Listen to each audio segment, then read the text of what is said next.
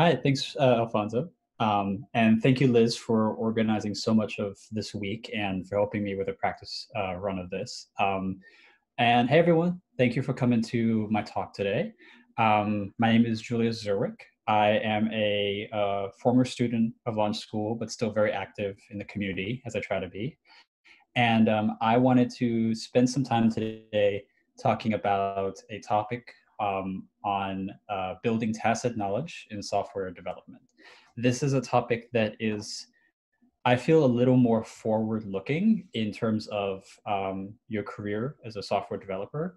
There's certainly a lot that's applicable to your studies if you're going through the core, but also applicable to when you start your career after launch school and move into your next job. And we're going to kick it off right now. So, okay. So before we dive into the topic, I wanted to give a bit of a background on myself so you can get to know me better and see kind of where I'm coming from with this presentation. Before launch school, so this was basically around 2015, 2016, I was a recent graduate from college and I had a bachelor's degree in physics. But unfortunately, due to my experiences in my degree program and the little bit of research that I got involved in, my plans to go to graduate school for physics just were not what I wanted to do anymore. And I'm sure that a lot of students in launch school can relate to having your plans or your career aspirations change and kind of being the impetus to what leads us to launch school. So I finished my degree and I actually ended up somehow landing a job at a startup, a healthcare software startup. But I wasn't doing anything technical at the time. I was actually working as a client manager, which is a pretty interesting change of pace.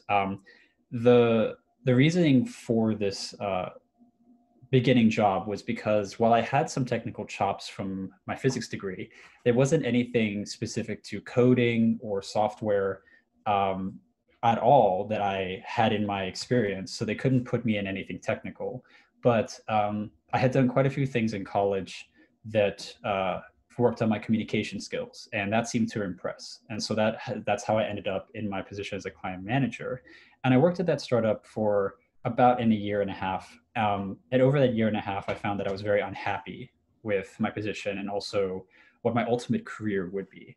I was kind of like looking down the next 5 or 10 years of my life and seeing whether I wanted to still be this company or be a client manager and go down this career. And I realized that I was not looking forward to that. And I felt like I needed a change. The one good thing from this experience was that I got to meet a lot of engineers at the startup, and they encouraged me to try and get into the industry of software development because it's something you didn't have to go back to college for.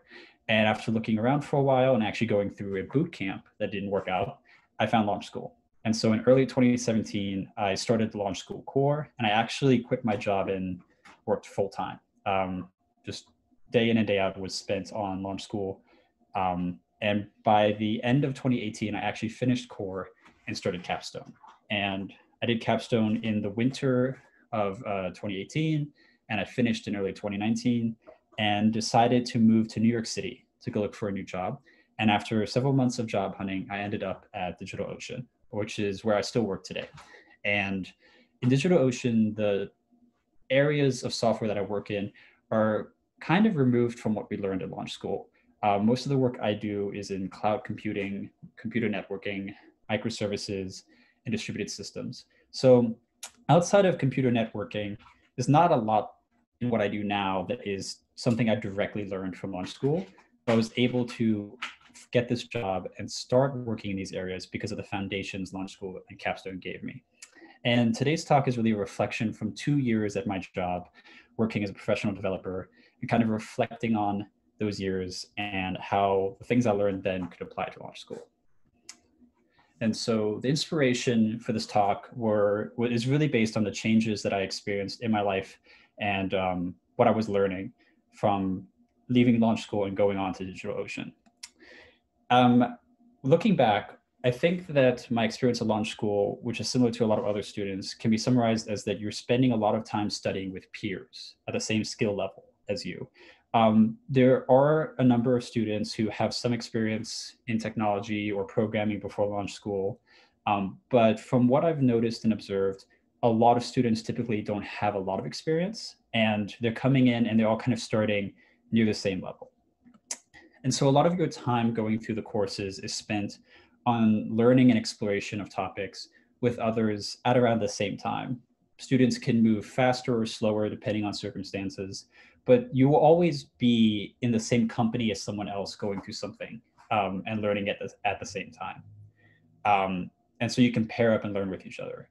Content is given in a linear progression thanks to the curriculum at launch school. And there's this heavy focus on mastery-based learning, learning things super, super well before you move on to the next topic, which is excellent. It was a game changer, I felt, in my worldview of how well I could learn things. There's a lot of feedback usually in law school, with more if you seek it out. You get feedback from working on projects or problems and posting in the forums or posting on Slack, getting feedback on your assessments and your tests, really detailed feedback from the TAs, and also with new groups coming up like the Spot and such. So there's an opportunity for a lot of feedback if you want it.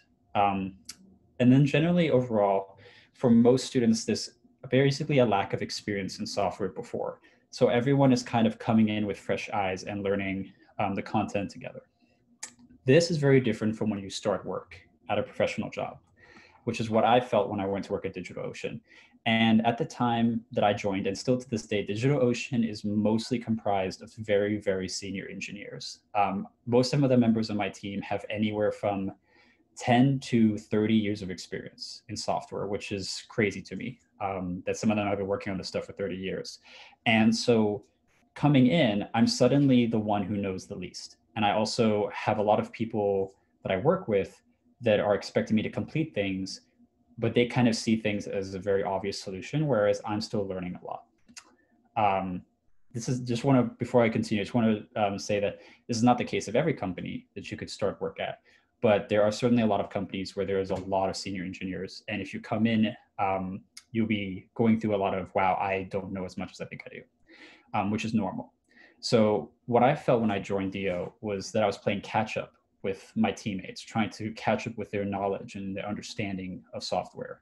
The content that I was learning was very sporadic and prone to change. Whereas launch school, you have to complete a course and know it very, very well before you move on to the next course. At work, there's tight deadlines to finish projects. A project might use a specific technology, and you have to work at a pace and know the technology well enough to finish the project, but then you might move on to a new project that doesn't use it at all. So then it might not be worth spending more time learning it out of interest because you have to go learn something new. This is pretty much characterized as just-in-time learning. And there's a couple, I think there's an article by Chris about it, if anyone wants to check it out. And generally, you have to work a bit harder to get feedback on what you're developing and such. It varies from company to company. Some companies, everyone gets their code reviewed by the members of their team before they put it into production. Sometimes some places will just say, if you think it's good, you just go ahead and put it into production, which is a little wild to me. But it's generally the consensus I've seen amongst other capstone grads is that you're not going to get as much feedback as you would in launch school. So you have to go and ask for it. You have to go talk to your teammates and ask, can you give me feedback on this? How am I doing? What do you think about it? Which is a bit of a scary experience to kind of just constantly put yourself out there and asking for feedback from people with a lot more experience, and they might point a lot of things out to you. But overall, working in the industry, there's just going to be a lot of people around you with a lot of experience that you don't have. And so when I was working, while I've been working there, I noticed a couple of things about the senior engineers that I wanted to point out. What I noticed was that a lot of senior engineers could quickly debug issues, whether small or large systems, much faster than I would have expected. They could design APIs and programs that handled edge cases as if they already knew the edge cases going in. There's quite a bit of content at launch school about how when you are solving a problem, you have to pause and consider edge cases for your solution and whether that'll break your solution. these engineers could code prototypes that were very close to the final solution that they actually chose and which worked very well. They didn't redo their solutions multiple times, and much more. And these were things that I was very impressed by. And I would often ask them, trying to grow and learn from them as well, how did you do that so fast? Or how did you know what to look out for? And they could explain their reasoning. They could give a whole list of their reasons, yes, no, as to why they took one path or another path to their solution or to solving a problem. But oftentimes, some of them would say, it felt like the right approach or idea, even when there was a bunch of trade-offs or caveats. They just had a feeling or an intuition. And the actual reasoning was that they had internalized their years of experience down to an intuition, because so many of them had built so many programs, had coded so many prototypes, and had debugged so many issues that over time, that those experiences and that knowledge had become something internalized that they didn't even need to think too much about. They kind of had a feeling or intuition of knowing where to go. And so this is actually leads to the topic I want to talk about. And that is that these senior engineers had built up a body of tacit knowledge. I don't know if everyone here knows what tacit knowledge is, so I'm just kind of going to give a definition of it. And essentially, unlike explicit knowledge, which is knowledge that you learn by consuming content, like a blog post or a book, tacit knowledge is learned through experience and struggle over time. It can't be easily taught from one person to another. Someone could give you feedback, or someone could give you how they approached something, but it's generally a type of knowledge that you build on your own path to an understanding of something. There's examples all around us from our lives. One of the first ones that we experience is riding a bike. Riding a bike is something that someone could explain to you from top down, the mechanics of it, but it's something that you have to feel with your own body to actually feel comfortable riding that bike. It's all about your own body mechanics. Cooking is another area where there's tacit knowledge. When you start off cooking, you're given a recipe, you're told to put all these ingredients together, cook for this long, and it should come out to this delicious plate of food. But oftentimes that's not the case. You have to adjust things. One cooktop does not cook as well or as fast as another cooktop. There's certain reactions with food you need to be aware of. And it's all this information which over time, as you cook more and more and more and do all kinds of different recipes, you come to just understand a couple things and can predict timing of when food is done or how to adjust things. Chess is a huge area where tacit knowledge is prevalent, because in chess, when you're trying to improve, you're basically studying games, you're internalizing openings, end games, lines of attack and defense, and you're playing games over and over and over again so that you can build in all of this knowledge so that when you're actually in a competition under a time crunch, you can play very effectively because you've done it so many times. And finally, editing or writing. There's a lot of grammar rules and best practices and also like ways of writing. It's a very creative area, but there's also grammar rules. But if you work in publishing or writing a lot, over time, you just get a feeling of, well, this sounds better, or this writing is more clear. And in software development, this idea of tacit knowledge is also there, where you internalize patterns for designing software, debugging approaches, and problem-solving strategies like PDAC at launch school, best practices, and so forth. And the key thing with tacit knowledge is that it's something that's built over time. Time is the magic ingredient for it. It's all about mastering skills. And there's this quote here from Robert Greene from his excellent book, Mastery, where he talks about that if you practice over a period of time at a steady level, eventually certain elements of what you're learning become hardwired and that skill becomes internalized. And so then you don't actively think too much about what you're doing. And because of that, you can step back and look at the larger picture. I think of this as kind of like you're reducing your mental overhead. Once you've done hundreds of problems in Ruby for a certain type of problem, then you kind of know how it works. So you can kind of step back and look at how you can solve it in different ways. As an example, tacit knowledge is not something you can just pull from a book and immediately apply it. It has to be cultivated over time and practiced. So why am I talking about it? Because I'm assuming that quite a few of you here are kind of still core early into your careers. The reason why I want to talk about it is so that you know about it, but also that you can shorten the time it takes to build tacit knowledge.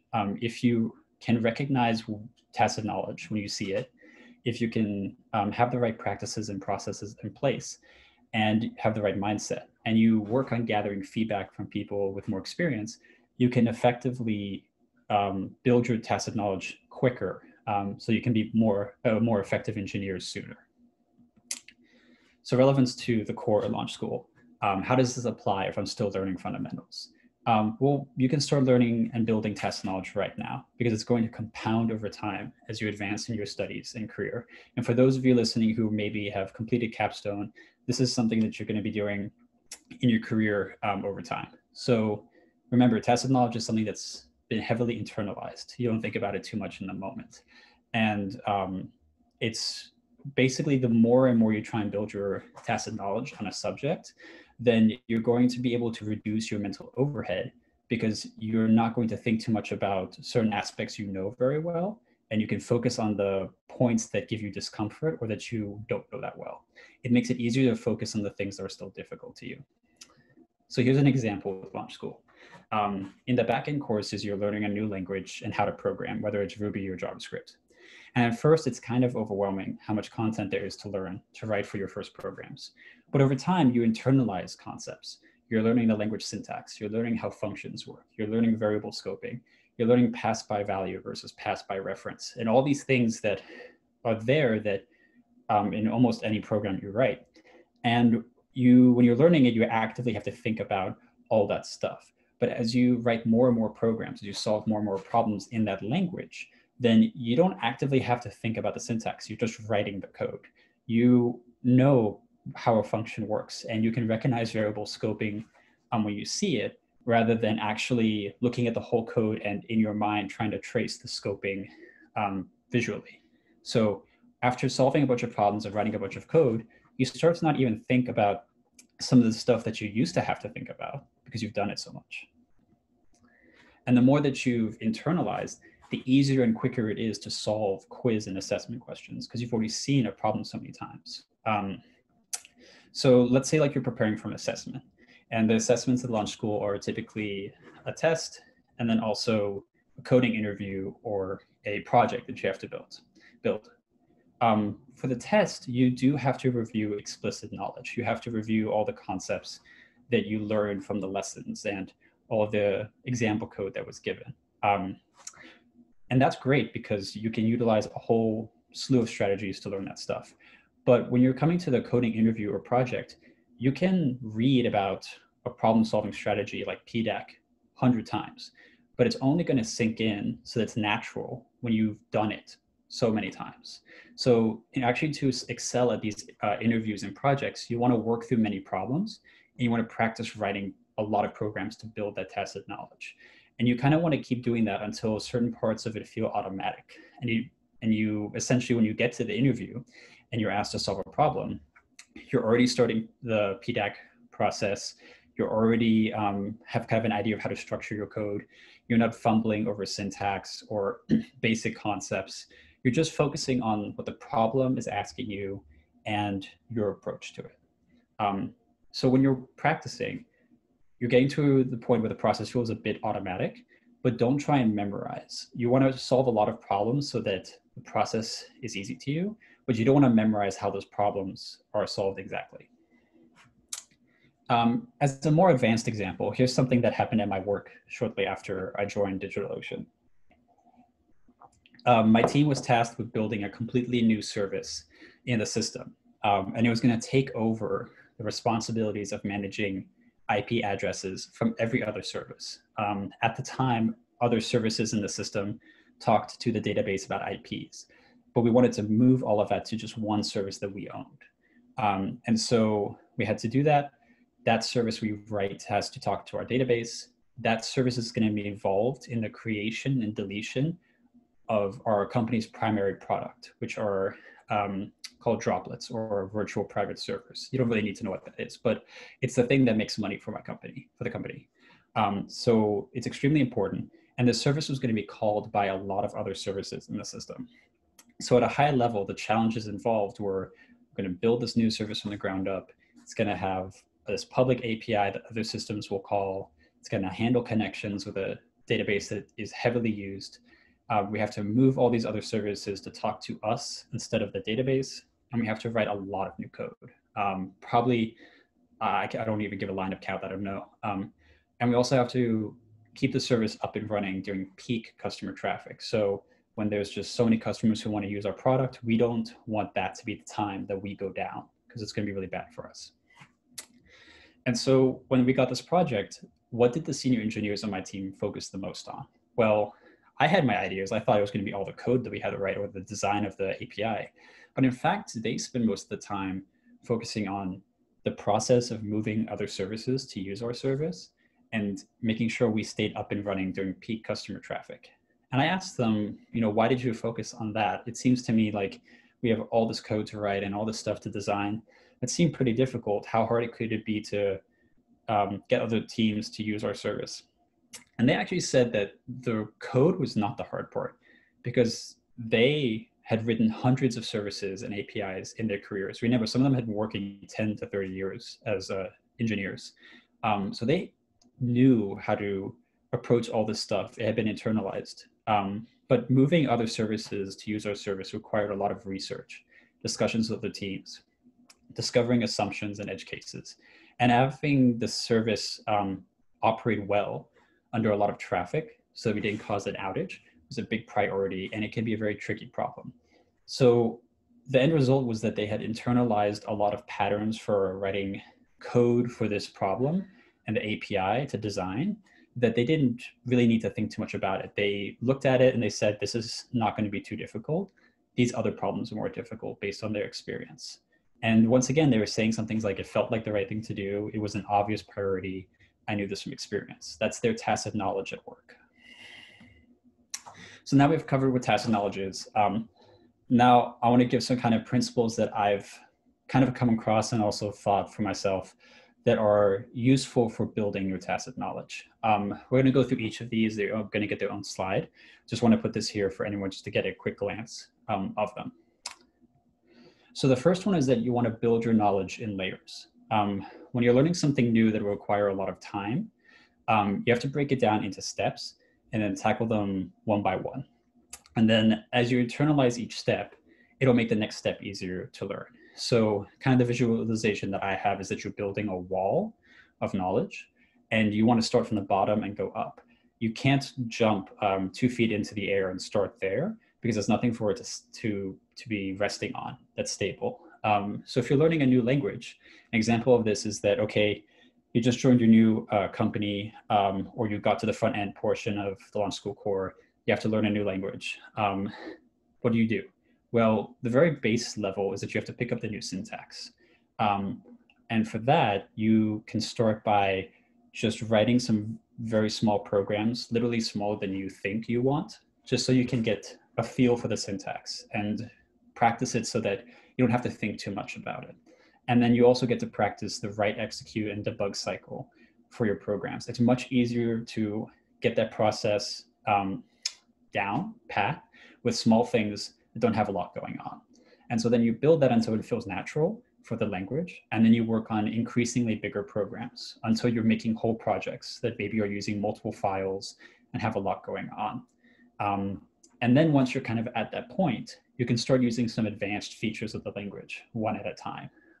For the case of JavaScript, you can think of asynchronous code, closures, different kinds of object-oriented approaches. So basically, once you have a feel for the basics of the language, it's much easier to then just focus on the more advanced stuff you have to learn.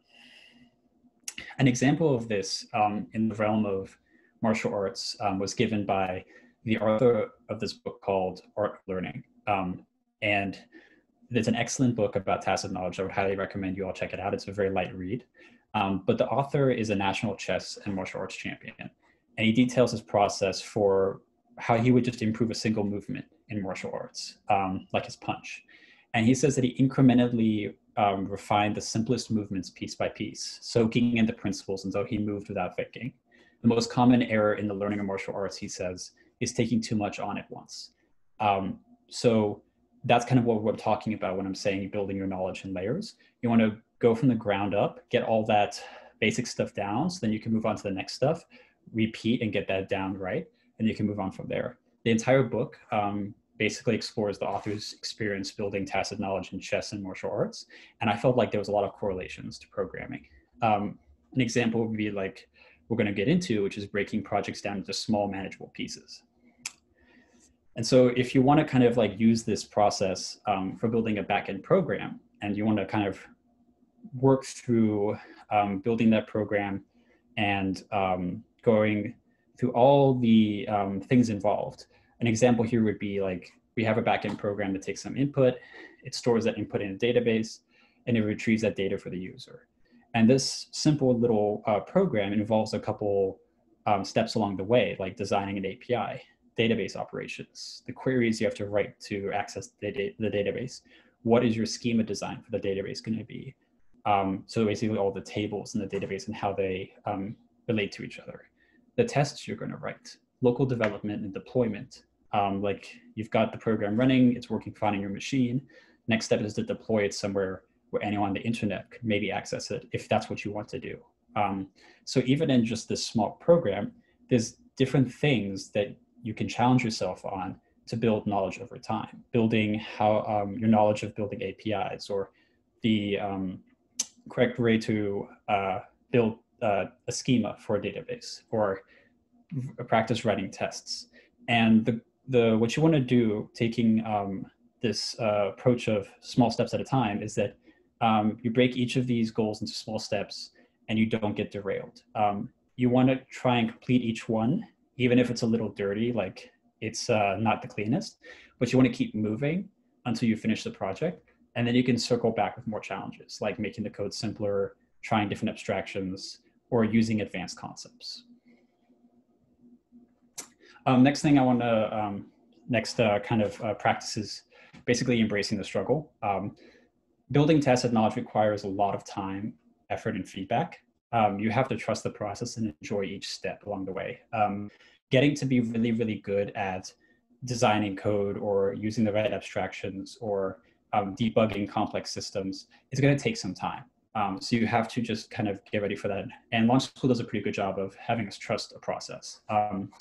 Remember that it's not going to be a fast route, but trying to get this experience in and getting used to creating your own processes for learning this kind of stuff is going to be a big differentiator between you and other engineers.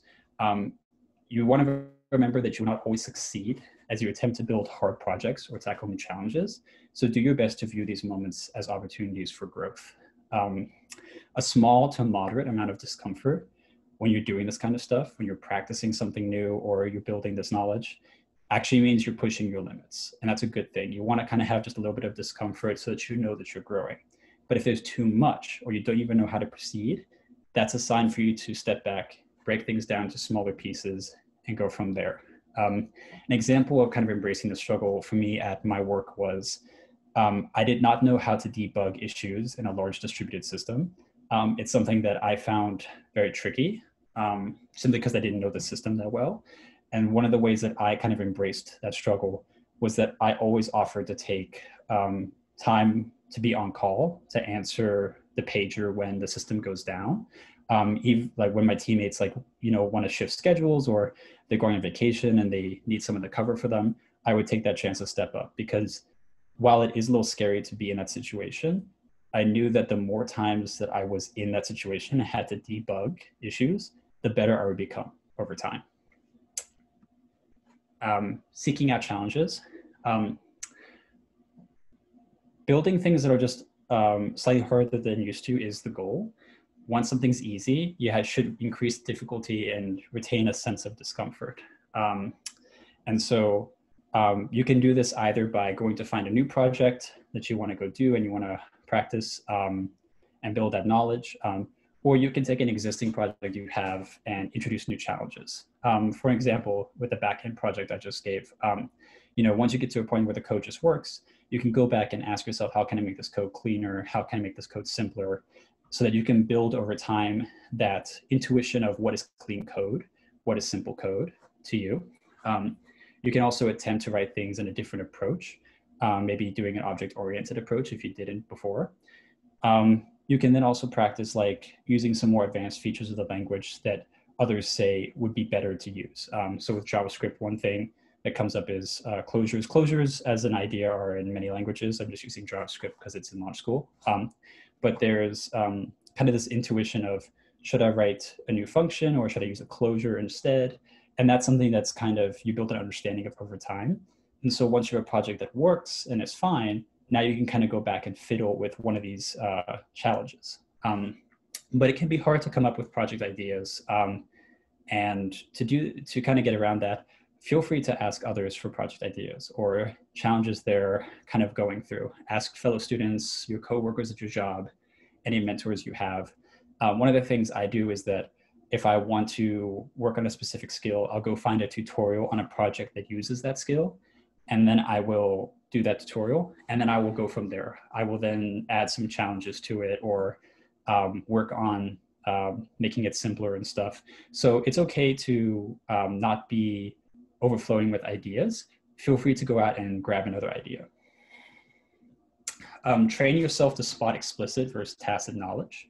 Because if you can spot it, then you can know how you need to approach it to learn it. And so whenever you're learning something new, you should take a second to kind of look at it and see which knowledge you're going to be dealing with. An example that I use is Docker. Docker is a technology that isn't covered in launch school, but it's very widely used in the industry.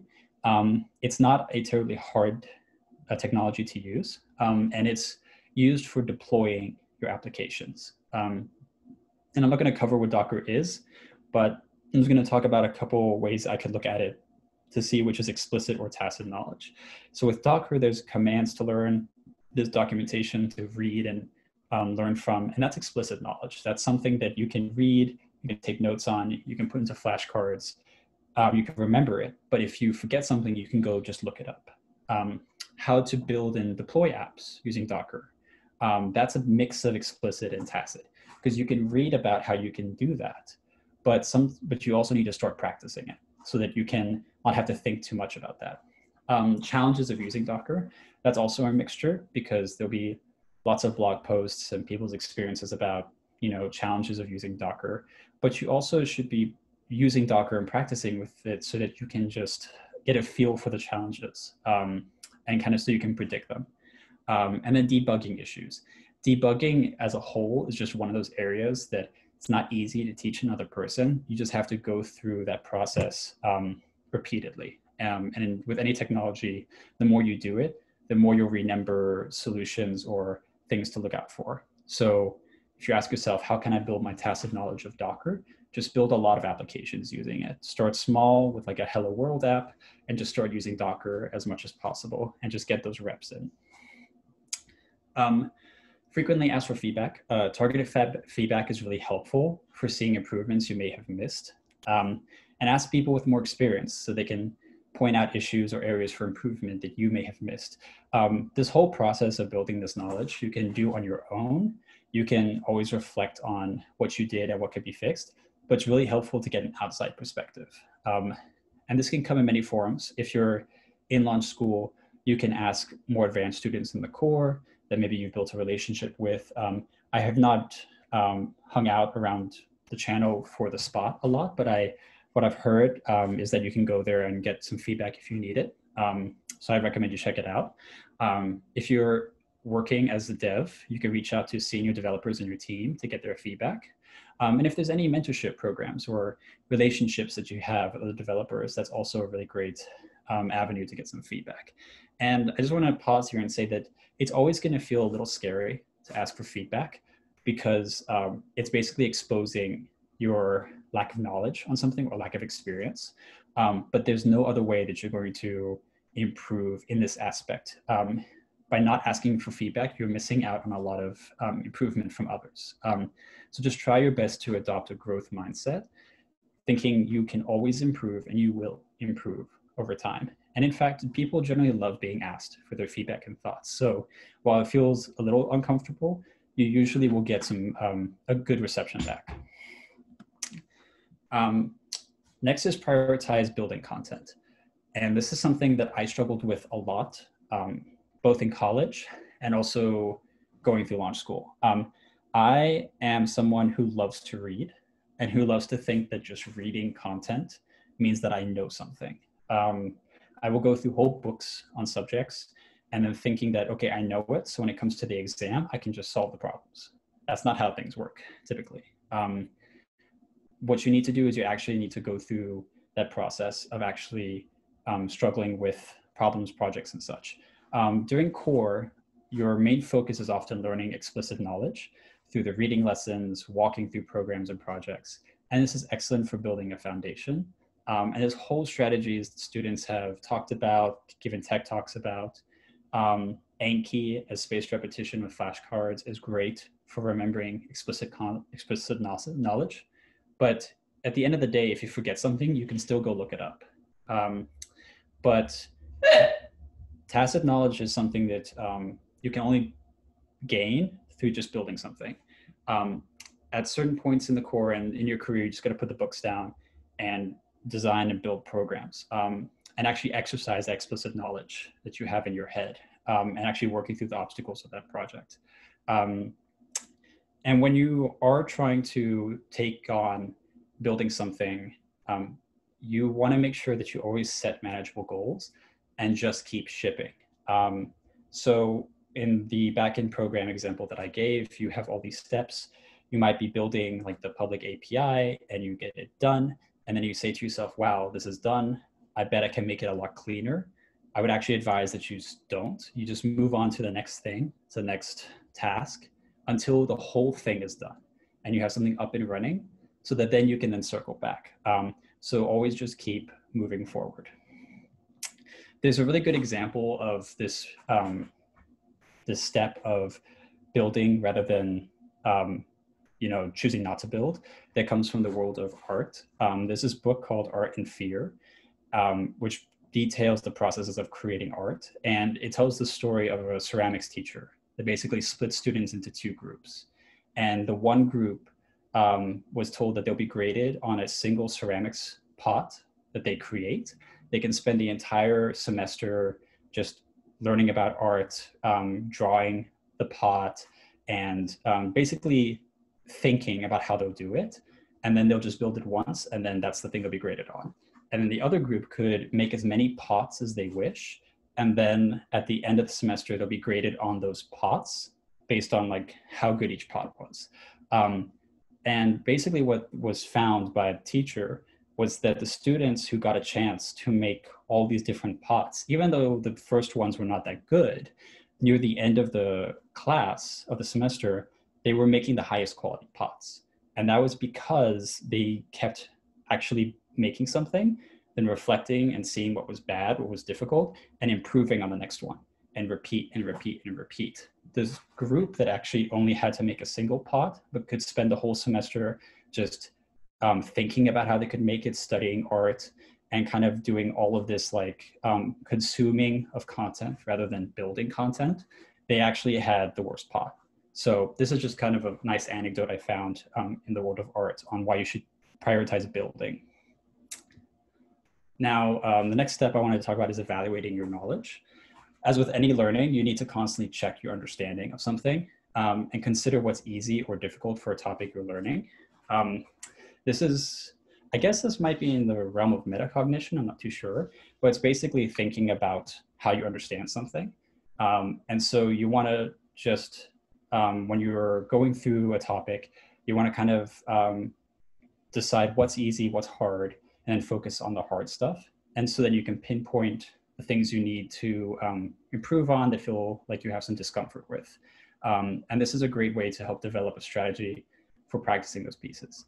And then each time you complete something, you want to look back on it and make slight adjustments for the next time. The whole process of just evaluating how well you know something and what you can improve on is really, really valuable. Reflect on your learnings. Building tacit knowledge requires experience and reflection. You want to keep taking note on what you struggle with because it will inform what you do in your next practice session. And and you want to jot down any processes that helped you and could be used in other sessions or in learning different topics. An example of when I said that I was embracing struggle by always being on call for when the system goes down. Anytime something occurred that I didn't know how to fix, and then somebody showed me how to fix it, or I figured out a way to fix it, I would always jot it down somewhere so that I could look back on it the next time something bad happened. So I could just create a process of elimination or know how things related so that I could debug things easier. So always reflect on when you've completed a project, what was difficult, what you could do better. If you get feedback from anyone, record that feedback so you can get to use it later. And then personally, I find journaling really helpful for this aspect. It's really helpful for me to just write out how something went for like a practice project or a problem so that I can reflect on it and use it next time.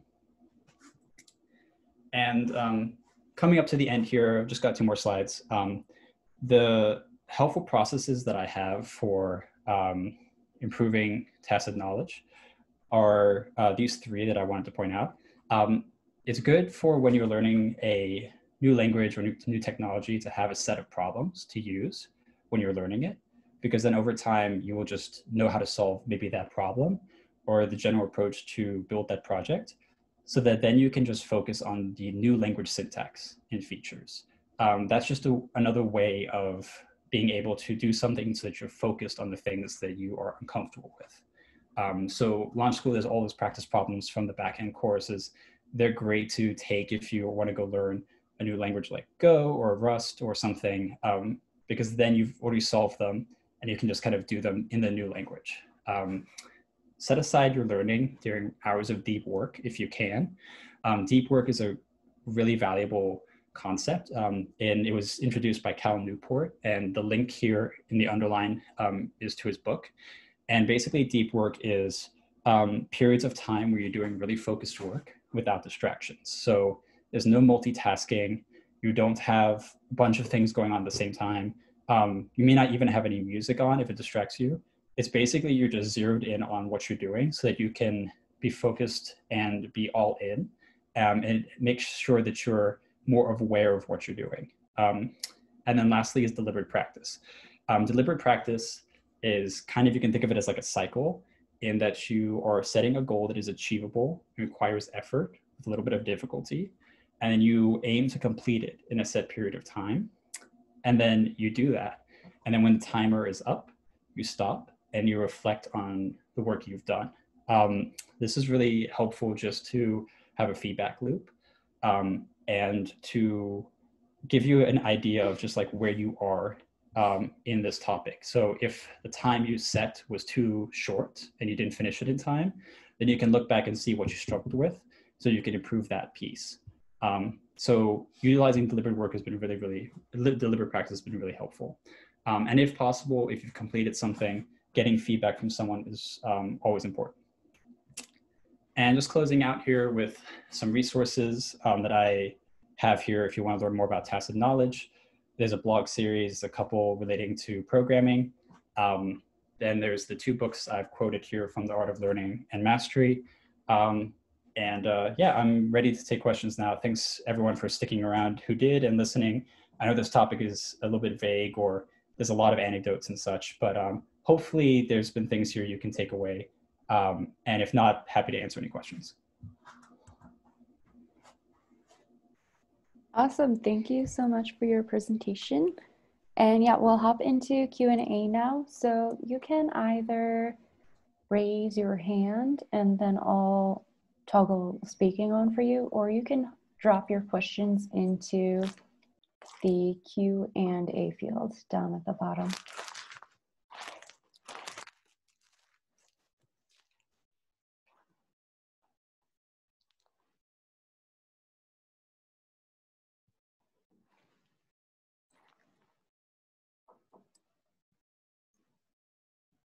All right, we have a question from Lena. Thank you for sharing your tacit knowledge with us, Julius. You mentioned to seek out challenges and to ask others for project ideas. I'd like to ask you, what are some of the more enjoyable projects you've taken on for learning?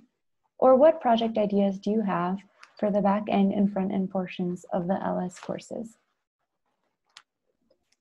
Yeah, thanks, Lena, for the question. Let me think about that. So I will say that when I was working through the launch school courses, I didn't know about tacit knowledge, or I was still struggling with the idea of building all the time, because I was still very much focused on just like consuming the content and learning it. So always taking notes, reflecting on those notes. Flashcards was huge for me. So I actually didn't do as many projects during the curriculum as others did. And I really wish that I had. I feel like it would have made me a much stronger capstone student, much stronger engineer when I started my job. There's not a lot, I think, on the top of my head that I can say is like, this is the perfect project for this place in the curriculum. But I think that if you finish a course in the curriculum, and you are able to, like, in your time frame, if you're not in a rush to get to the next course or the capstone, is to take a little time and try and build a project that focuses on just those concepts. I think that when you finish, let's say, I think it's 180 and 185, which is the database courses, it's really, really good to build a project that you can then practice all that database knowledge. One thing that I did do was create like an expense application with Ruby, where it had Ruby and it used Postgres. And it was basically allowing me to enter expenses that I had done, retrieve expenses that I had for a certain month or a certain week. And then I could also get like some kind of like total for the month. So that was just kind of like a really nice small project to just practice that stuff. For the front end courses, especially for when you get to 230, when you're mixing JavaScript and HTML and creating kind of dynamic websites, there was a really good series. I think it was JS 30. I'll have to go look it up, but basically it's a 30 small projects with JS and HTML, CSS that you can do that all focused on one or two things. And it was really, really helpful to cement each of the little concepts that I had from the front end courses. So I'll look that one up and I'll post it in Slack so you can check it out. As for some of the more enjoyable projects, I have done a lot of Go applications involving MySQL for my work at DigitalOcean. I'm trying to remember a couple more. Let's see.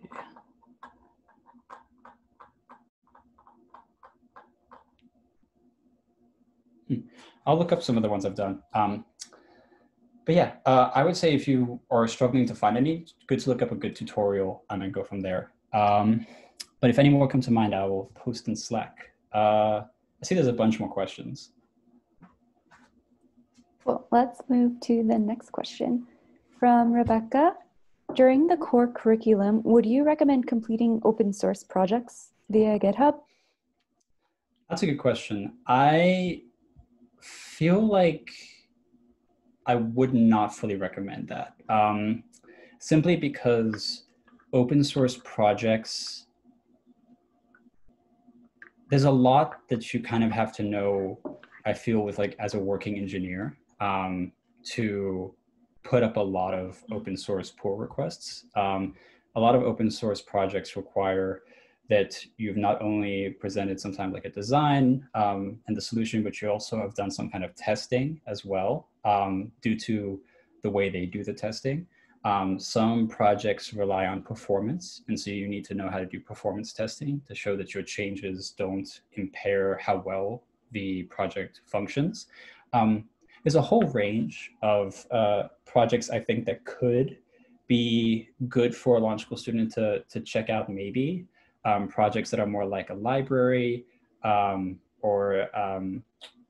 I think libraries would be a good pick. But if I had to actually choose how to spend your time, I would really say that you want to focus on something that's completely in your control, something that's targeting what you are focusing on in your learning, because you can kind of control how fast you move on that.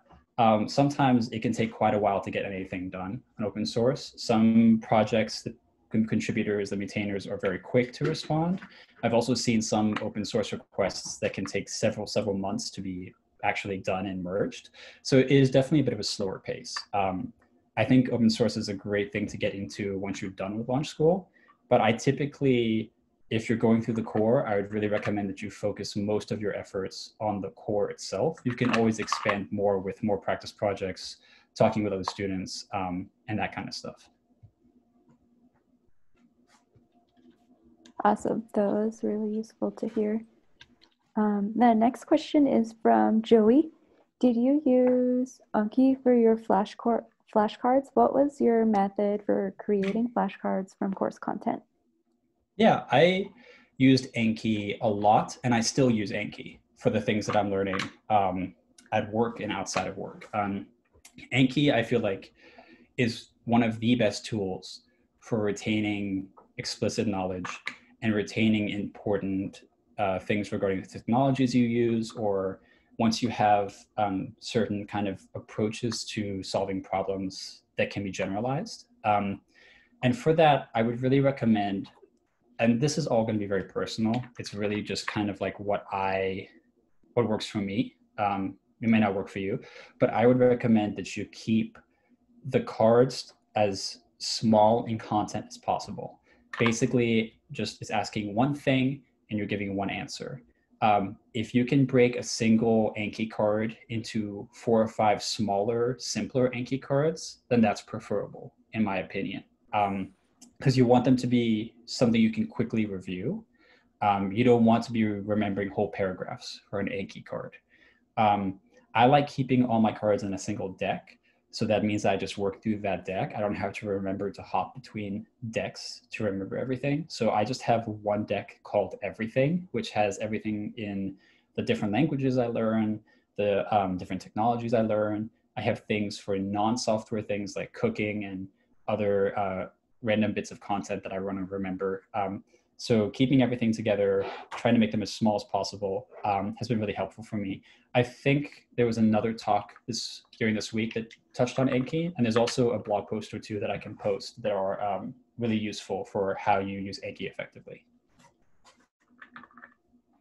Awesome, thanks. And if anyone wants to check out that other webinar, it was Mandy's presentation, and the link is available in the Launch School forum now. And so let's jump to the next question. Thank you for the presentation, very interesting and useful. How do you deal with non-constructive feedback? Do you have some experience about it or any examples? I think it can be very hard and discouraging for some people. It's a really good question. And you know, the truth is that sometimes you will get some non-constructive feedback or some feedback that might be constructive, but is conveyed in such a way that it sounds antagonistic, or it sounds, at least the way you hear it in your head, that it's deprecating to you. Sometimes that's just a case of tone or communicating online, which is very difficult. There was actually an engineer on my team who was extremely good at software engineering, had so much knowledge, had a lot of strong opinions, and he was very direct when he would comment on your code, to the point where the way that I took his feedback, it sounded like basically a little bit like he was belittling kind of the work I was doing. But whenever I would chat with him in person, he was completely like a really nice person to talk to. And so what I realized was, for his case, it was a matter of how he communicated online and his tone, and how it's very hard to give a certain tone when you're just like messaging on Slack or posting a comment on GitHub. So sometimes you do have to try to see if the comment is actually non-constructive or if it's just the way that you're reading it. And you have to kind of work through that as well. But if the criticism is entirely not constructive, then my best advice in that case is to completely just ignore it and go find feedback from someone you know will give you good feedback. And I know that kind of sounds like a little bit dodgy, but the fact is that if someone's not going to take the time to give you something that's useful to you and that's helpful to you, then that's not really an avenue that you should try to go down to. You should try and get feedback from people who want to help you and try and brush off the non-constructive feedback in that case. And I hope that's helpful, but if you have any kind of clarifying point or have an example you want to give me after the presentation, happy to have a direct message and we can talk about it. But yeah, generally it can be a bit of a struggle, but there are more people out there who will try and help you if you find them than people who will want to try and put you down, in my experience. Thank you for sharing about that. And then just another plug on the talk coming tomorrow. Callie will be talking about communication and how you can kind of handle some of these situations that you might encounter in the workplace too. And then let's jump into the next question from Austin. Inspiring talk. As a student in JS 210 who loves LS and the learning process, I wonder about the two potential worlds depending on these paths. What might your life be like if you hadn't done capstone, but instead searched for work after the core program? Do you think you may have still been able to participate in such meaningful, challenging work? It's a good question. So I knew that I wanted to do capstone pretty early on. It was always a goal of mine for many reasons. But if we had to kind of like do an alternate path and if I hadn't done capstone, I think I have absolute confidence that I would have found a job at a certain point. And it would have been most likely like a good job. I would have been able to still show like that I am a very strong programmer, that I have a great growth mindset and that I can learn all kinds of technologies. I don't think that I would have been wanting for a job as like a baseline response. I do think that capstone as a program and the projects that come out of it allow you to break into different kinds of companies and jobs based on the challenges there that would be more difficult if I was just a core student who didn't do some kind of project like that. It would just be more likely that I would get a job at a company that worked at a smaller scale, so didn't have millions of customers or have like all the challenges that DigitalOcean has. But it would be a kind of like different challenges. I do think that I would have been able to find meaningful and challenging work. But I think there might have been also a bit of a longer runway to get there. It might have been that I joined a company that was just a little challenging than what I was used to with launch school. And then I could hop to another company that was like an upgrade and so forth. The benefit that I felt like I got from capstone was that I got to front load a few months of learning all about these challenging software problems and like how to work with large scale systems. That meant that I could start working at DigitalOcean, which had a lot of more difficult challenges from the get-go. So I feel like in a way it was kind of like I fast-tracked a little bit, if that makes sense.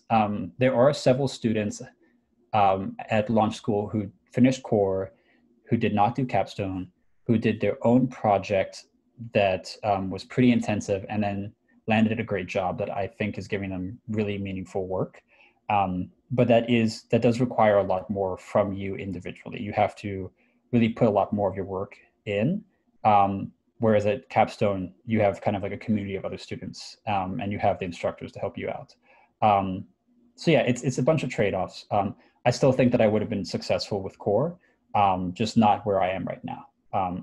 So yeah, that's my response. Awesome, great question and answer. So we are down to the final 3 questions. The next one is, have you heard of exorcism.io? And there's a comment, it's useful for picking up new languages while learning how to write in that language's idiomatic way with mentoring and feedback.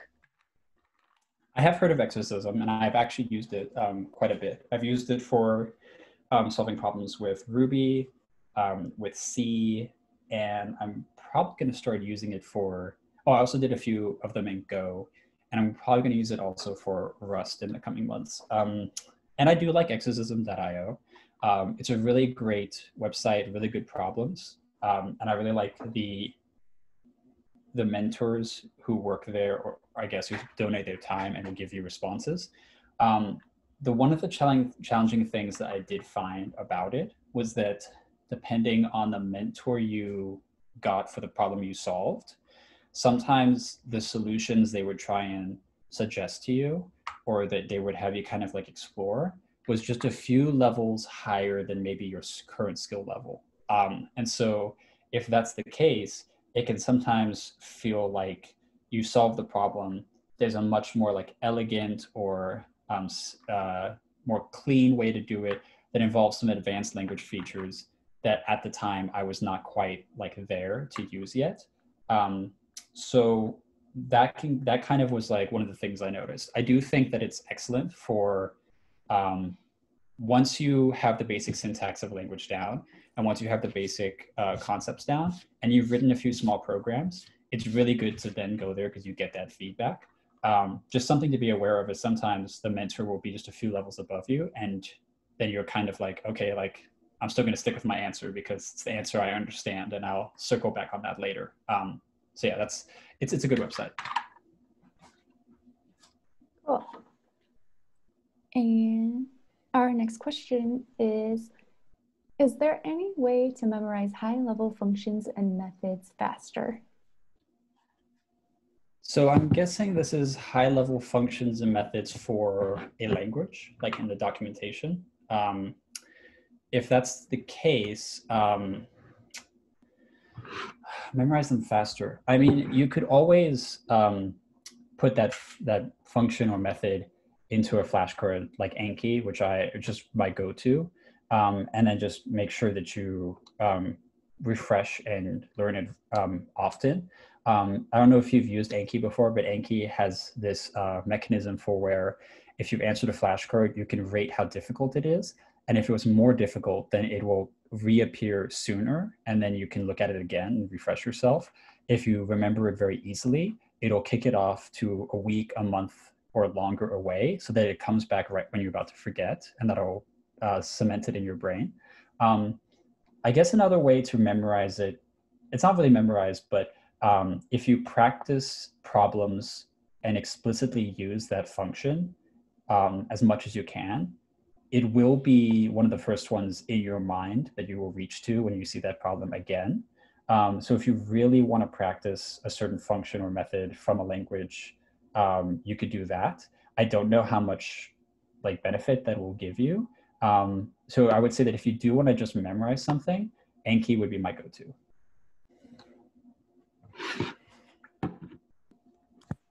Awesome. And then we are on the final question from Mandy. Hi, Julius. Great presentation. Since explicit knowledge can be evaluated through testing or assessment at LS, how would you evaluate if you're improving on your tacit knowledge as a student or working developer? Gotcha. This is maybe something that I could have done a better job of making clear in my presentation. So I think one of the key things with improving your tacit knowledge is, first of all, getting feedback from people who are more experienced than you. That's one avenue, because once someone with more experience than you basically starts agreeing with your solution or your approach, you know that you kind of are reaching that level that they're at. But I think that personally for me, tacit knowledge is more about me checking in with myself about how well I know what I'm working on. Let me see if I can try and give an example.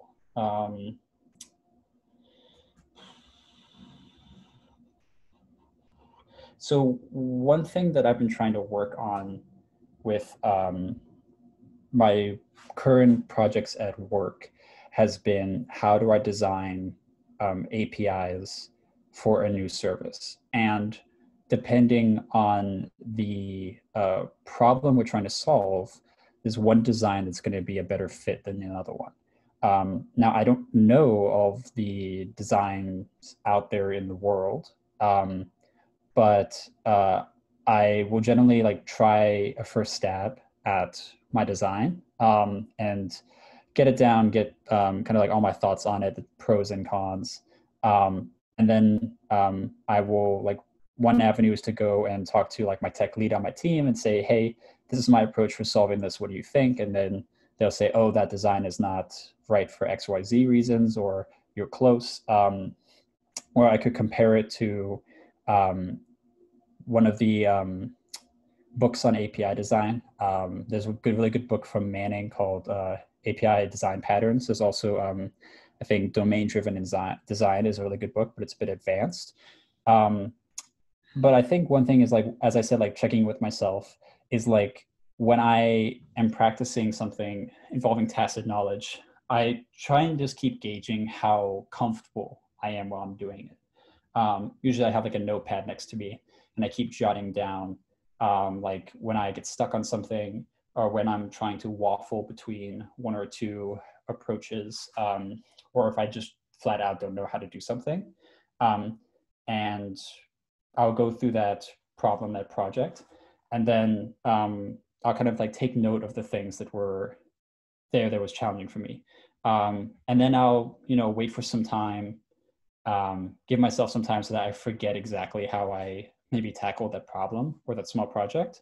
And then at some point I'll decide, let me try that again. And then I'll see whether I make those same mistakes or whether there's still some things I waffle on. So that's where, for me, journaling, keeping notes really helps, because then I can kind of circle back and see like, oh, like I really struggled with choosing one of these two approaches to design like this database operation, or this way of accepting your user's input.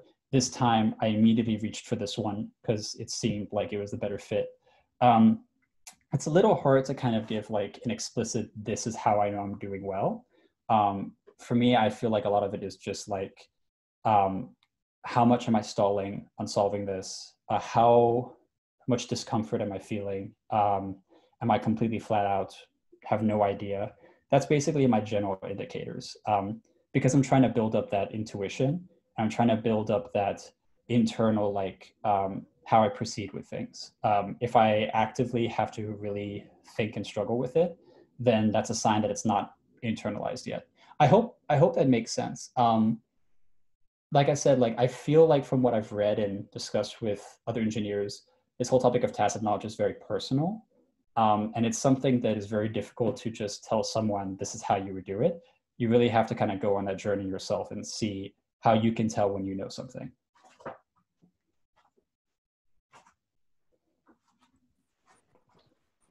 Thank you for sharing. And then that actually does it for Q&A now. I will hand it back to you for any closing remarks, and then Alfonso will wrap up the session today. And Awesome. Thank you again, Julius. Oh, no problem. Thanks for reaching out to me to talk. Well, I want to thank everyone for coming out and listening. At times I felt like maybe this talk was in a bit of a rough shape, or there was a couple things that would be just like a little bit hard to convey. But I do feel like this is a very important topic as we grow in our careers as engineers, and try and take on more challenging work. I guess closing remarks are, you're going to face a lot of challenges when you start working your first professional job and so forth. There are going to be times where you might feel a lot of imposter syndrome. There's going to be a lot of times where maybe you feel like even after all of launch school, you still don't know enough, and you still struggle with feeling like you are there as an engineer. But I want to absolutely say that you've worked very hard and you are an engineer.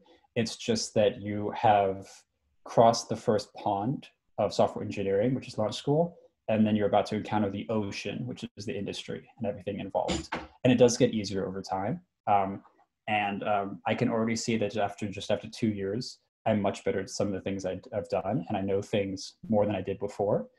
So it will happen to you eventually too. And if you ever, have questions or want to talk more about this, bounce any kind of ideas for improving tacit knowledge, feel free to reach out to me. Would love to talk more about it. I will try my best to always be around this community. And that's all I've got. Thanks for coming. All right. Well, with that, we're going to wrap this seminar up. Thank you, Julius, for such an insightful and helpful presentation and for bringing up these important intuitions and especially for your time. I just want to mention that our presenters and organizers have worked very hard to put this week of seminars together.